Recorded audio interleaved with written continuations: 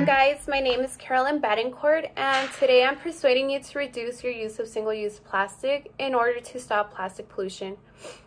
Plastic pollution is a very important matter because the accumulation of plastic objects and particles in the Earth's environment is affecting our marine life, it's affecting our wildlife habitat, and it's also affecting us.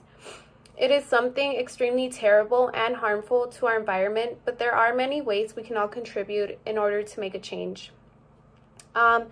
So what exactly is plastic pollution? Plastic pollution is the accumulation of plastic particles that come from objects and they remain in the Earth's environment.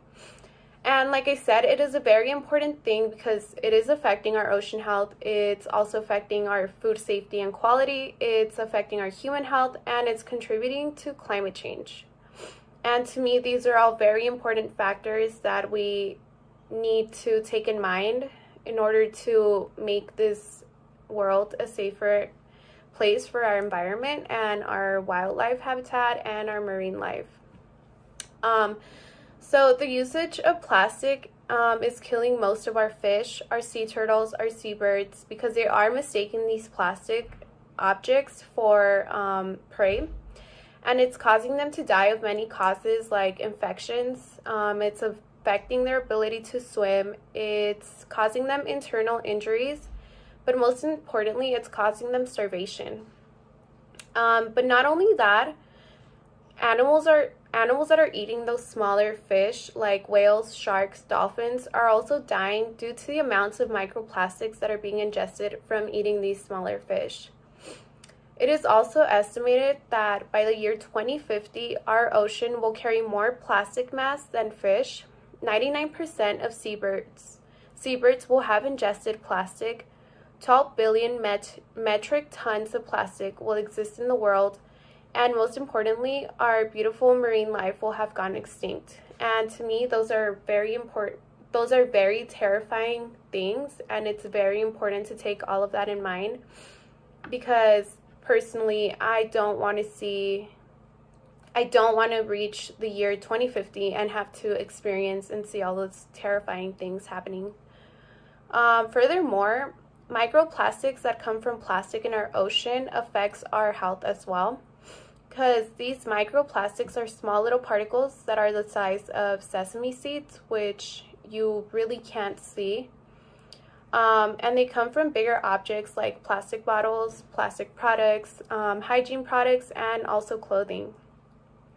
These microplastics carry bacteria and persistent organic pollutants, POPs, which degrade over time and become extremely harmful to us and animals.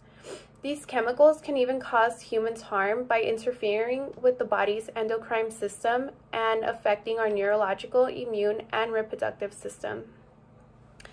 Although it is said that by recycling, you can stop a lot of the plastic pollution, while in some areas that might be true, it's also a big cause of a very important thing in our environment that is affecting it, because what they don't tell you is that these production processes of these plastic products are a leading cause of carbon emissions that are contributing to global warming. So needless to say, the best thing you can do is try and limit your single-use plastic use or try and reduce it the most you can.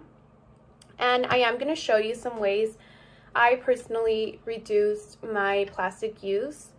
Right now with me, I use metal straws and biodegradable straws, but I don't have those, and I use them I keep them in my car because I use them when I go somewhere and I need a straw, so I'll just use my biodegradable straw instead, or my metal straw.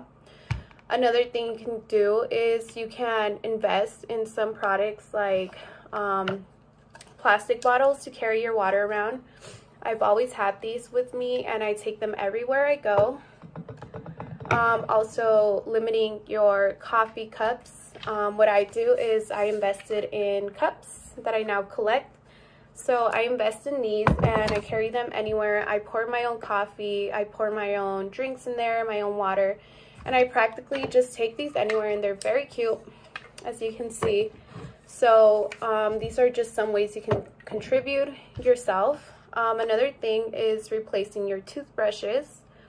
what I did, I replaced it with a bamboo brush. So these are made out of sustainable bamboo, and it's biodegradable, so that's very great. Another thing I do is I switched out my wipes for biodegradable ones and plant-based made ones. Another thing that you can do, and I feel like this is a very important thing we should all invest in, and we should all take the time to invest in, because it's not very expensive, it's very inexpensive if anything, and you can find them practically anywhere, is investing in a tote bag. So I have a pretty big one and I have more, but this one's my favorite one. And what you can do with this one is you can when you go to the grocery store, when you go shopping, you can, instead of using plastic bags, you can just take this one and just put your things right in here. And that way we can stop the use of plastic bags as much as we all can. But with that being said, there are many more other ways you can try and contribute, and you can try and make a change. Obviously, all you need to do is Google it or look it up on YouTube, look it up anywhere you can, and just try and educate yourself a little more and find out what other ways you can contribute to this cause. But I believe that once we're all able to change a little bit of our daily lives and change our way we do things, instead of getting coffees, instead of buying water bottles and things like that, I feel like we can all be able to make a change and just try and make this a better world for our marine life, our animals, and everything like that. And even we can help and make a healthier life for ourselves. So if you guys have any questions, you guys can just leave me any comments. You guys can message me and just let me know what else you're wondering about, if I missed any points, if you're just wanting to ask any questions, any advice in trying to stop your single-use plastic, just feel free to message me. And that was my video. Bye.